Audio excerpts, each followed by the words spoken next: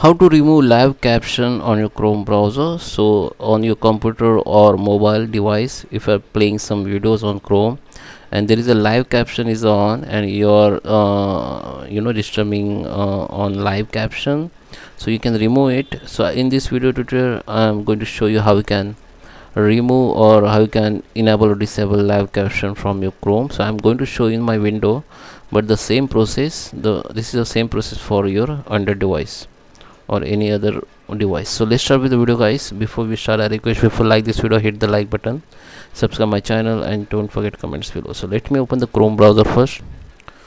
So if you want to enable the live caption, first you need to check whether your computer Chrome browser up to date or not. Just click on three dot option, go to the help and go to the about Google Chrome, and here you can check your Chrome browser up to date or not. If it is not up to date, it will be start update automatically, and after update you will see here one option that says relaunch your computer browser. Then you have to relaunch your browser, then open again.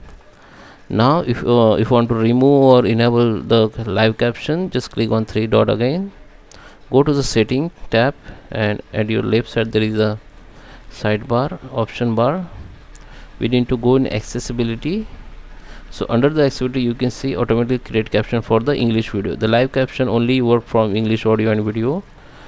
For enable you have to just on it, and for disable you have to disable it like this. Okay, so just download like this if you want to disable. If you want to enable, just on like this. Okay, so that is how you can use the live speech or manage the live caption or speech on the Chrome. I hope you like this video. Thank you for watching.